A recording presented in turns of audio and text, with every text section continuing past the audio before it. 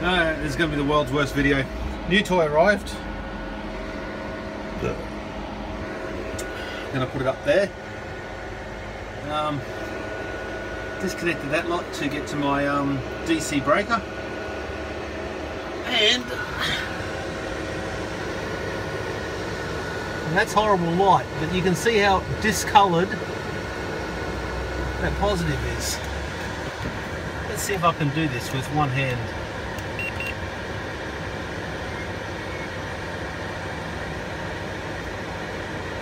Fairly sure that's too hot.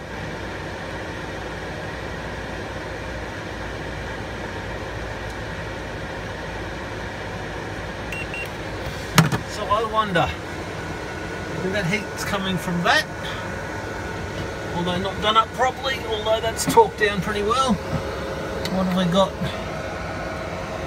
I only got 23 amps coming through the inverter. Volts.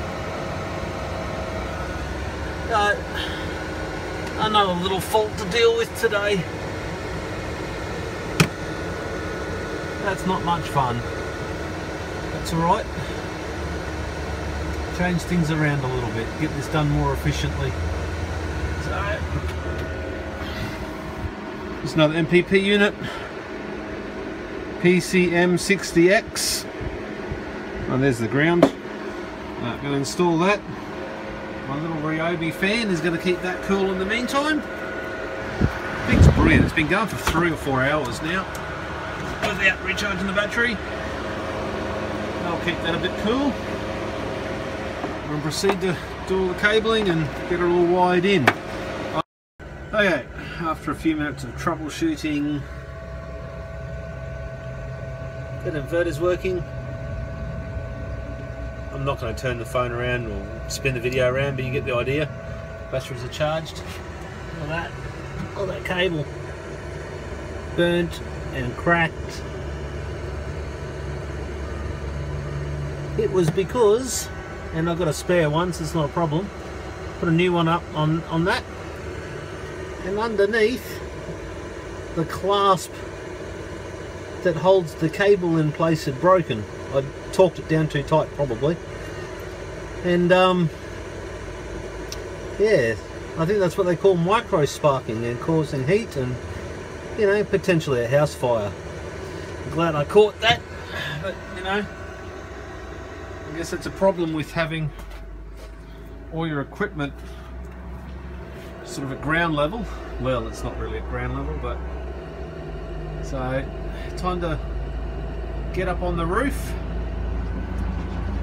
change the panel configuration of that, and change it from 30 volts to 100 and something volts. Get the amps down and see how much better it is. I'm quite enjoying this process. It's a little bit frustrating, but I still enjoy the challenge and the tinkering. So the panels are cleaned up, cut all the extra cable off. We're about 4 or 5 meters of extra cable there, dual strand, and a whole heap of MC4 connectors, Y branch connectors. No more heat problems. Not going to show you the roof because it's, well, you can't see it all because it's all zip tied up.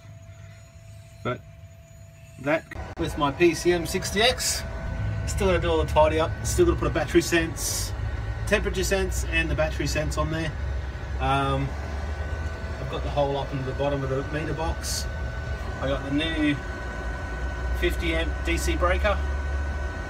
Got another breaker. I'm going to put a new breaker box on there, like just in case. Everyone seems to be copying that sort of type, so it must be half decent, I guess.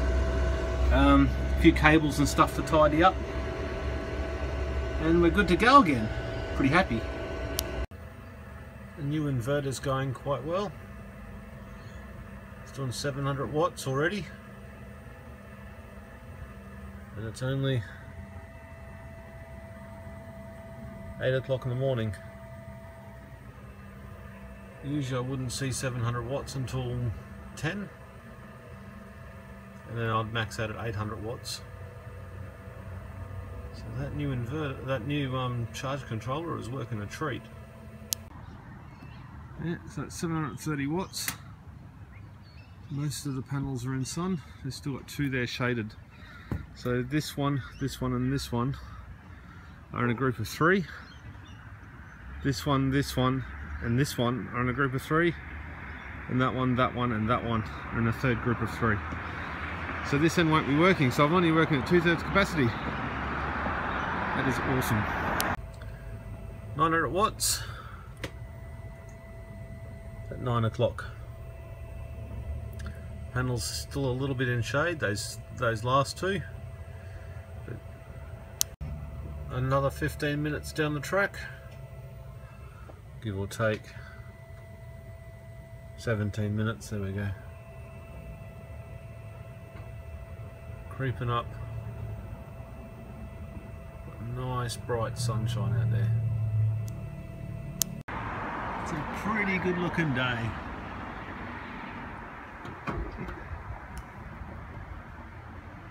Only a few wispy clouds.